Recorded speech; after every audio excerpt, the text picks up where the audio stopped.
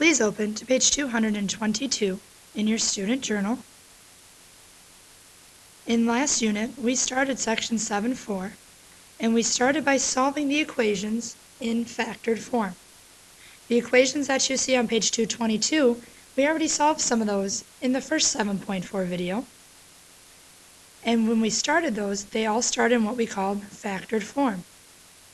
Now our next task is, how do we actually get the equations into factored form to solve them? So let's go ahead and turn to page 223, and let's start exploring how we can take an equation and get it into factored form. Let's start first of all by focusing on the factoring part. What we're going to be looking at this unit is how we factor a polynomial. So how do we get it into the factored form that we saw in the first part of 7.4? The first type of factoring we're going to look at is called factoring by removing the greatest common factor. And what I like to do from here on out, I like to abbreviate greatest common factor, GCF.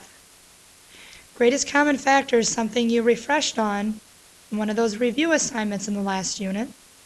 Greatest common factor is the biggest number that goes into the other numbers.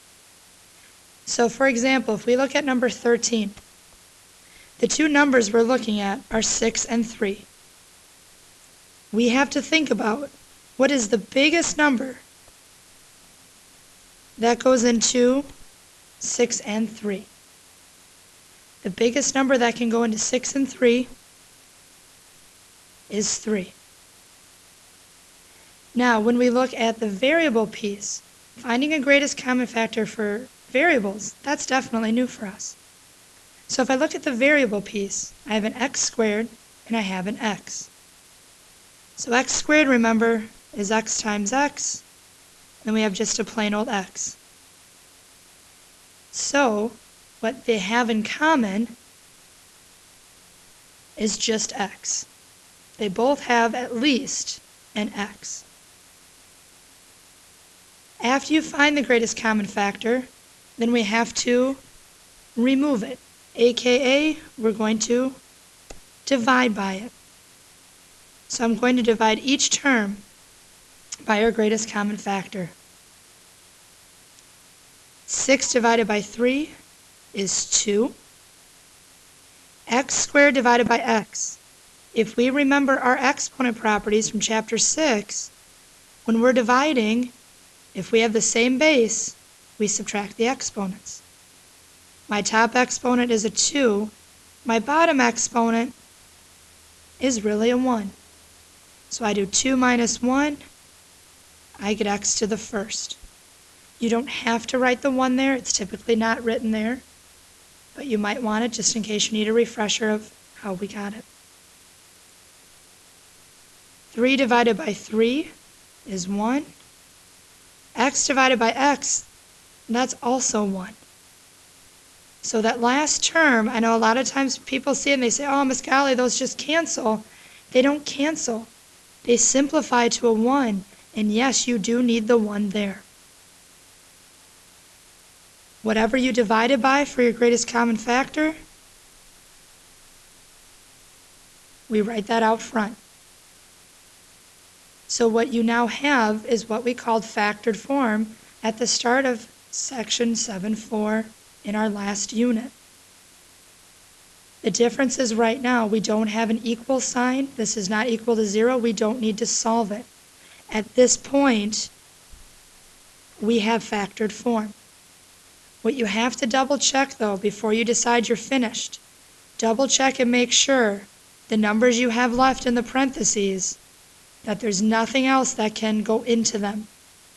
So I have a 2 and a 1. Only 1 can go into both. And then my first term has an x, my second term doesn't.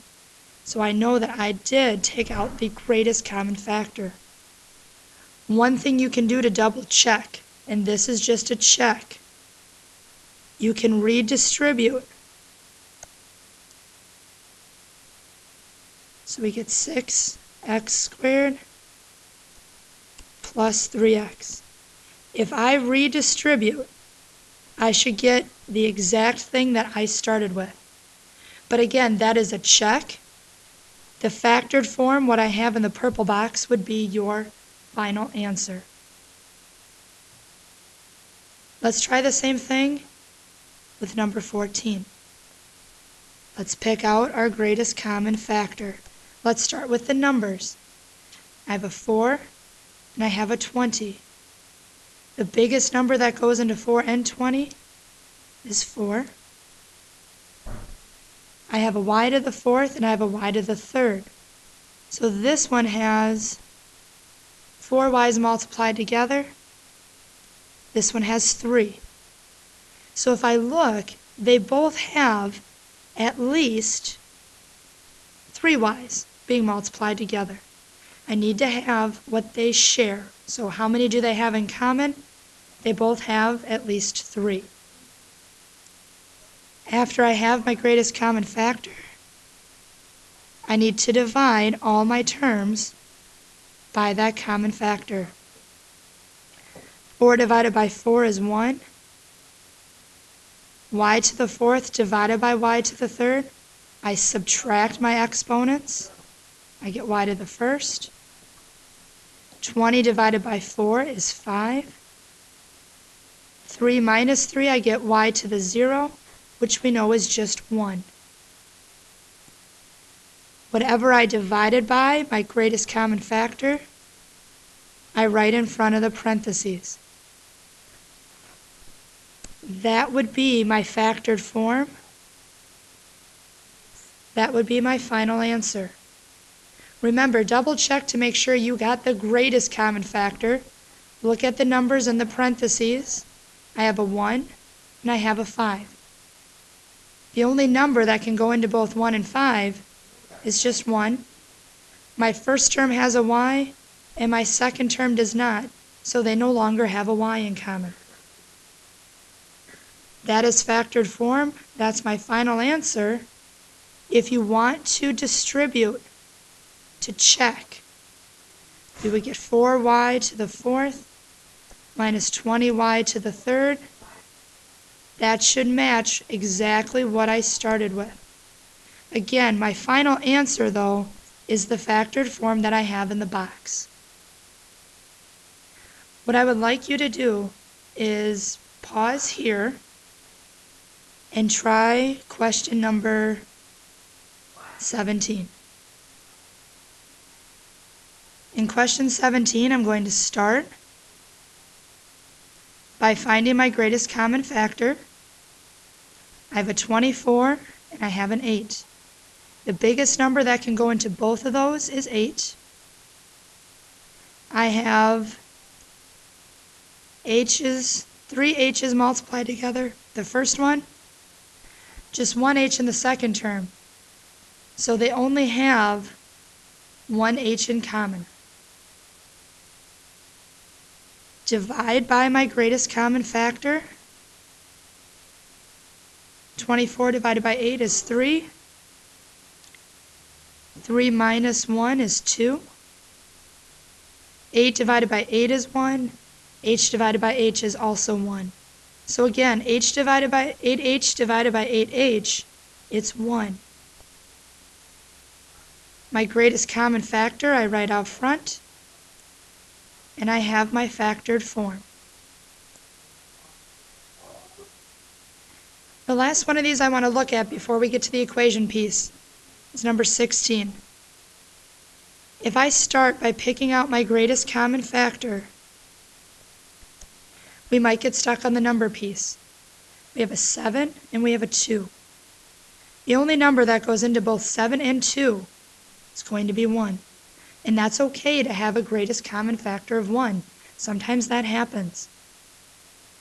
I have a z to the 7th and a z to the 6th. So 7 z's, 6 z's, they both have at least 6 z's. divide by that common factor. 1 divided by 7 is 7. 7 minus 6, we get z to the first. 2 divided by 1 is 2. Z to the 6th divided by z to the 6th, I get z to the 0, which is just 1.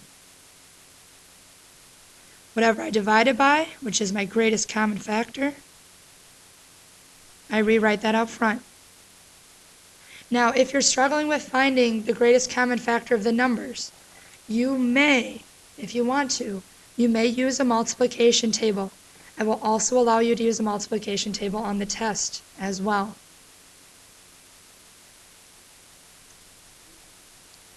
Usually the part that students will struggle with on this is trying to figure out, what do I do, how do I know the exponent for my variable in my greatest common factor? So when you're trying to find the greatest common factor for the variable, use the smallest exponent.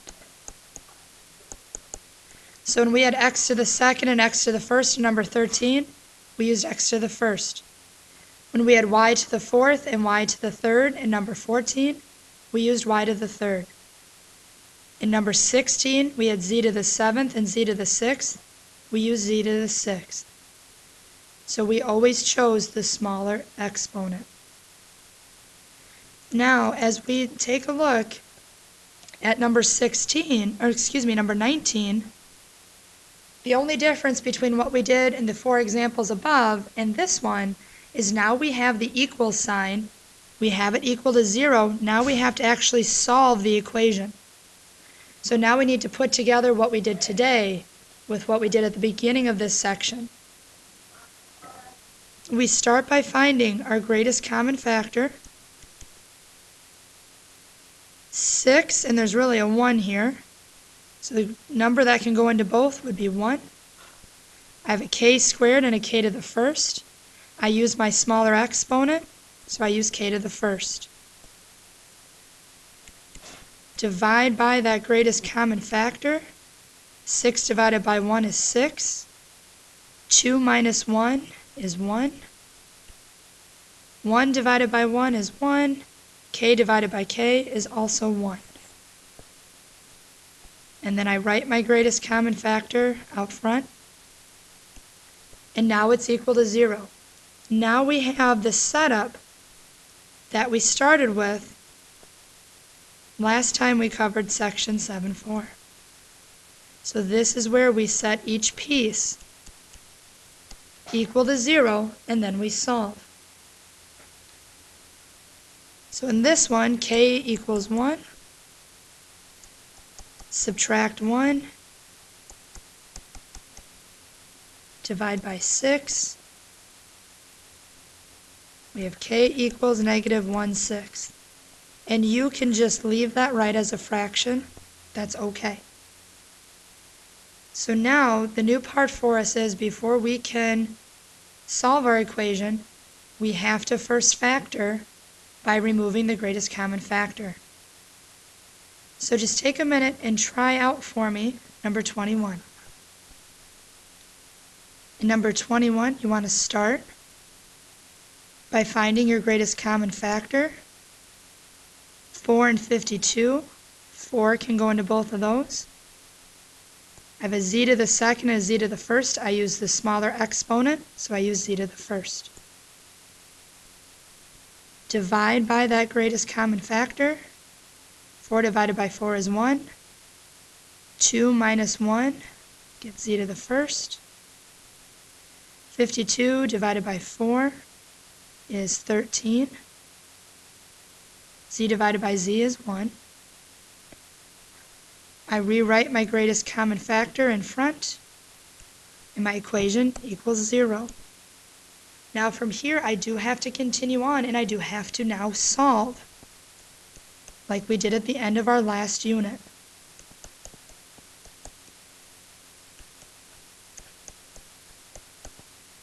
Z equals 0, or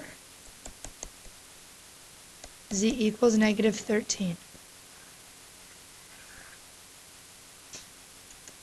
Now, what you do have to watch out for sometimes, something like we see in question 22, actually 23 and 24, if your equation is not equal to 0 to start, you have to get it equal to 0 before you factor and then before you solve. So in order to get my equation to equal 0, I'm going to add 72x to both sides. Now I have 6x squared plus 72x. Now that's going to equal 0. So from here, what I'd like you to do is pause and try to now solve number 22. Start by finding your greatest common factor. 6 and 72, 6 can go into both. X squared and x to the first. I use the smaller exponent, so x to the first. Divide by my common factor. 6 divided by 6 is 1. 2 minus 1, I get x to the first. 72 divided by 6 is 12. X divided by x is just 1. So 6x equals 0. X plus 12 equals 0. X equals 0, or x equals negative 12. So make sure before you factor,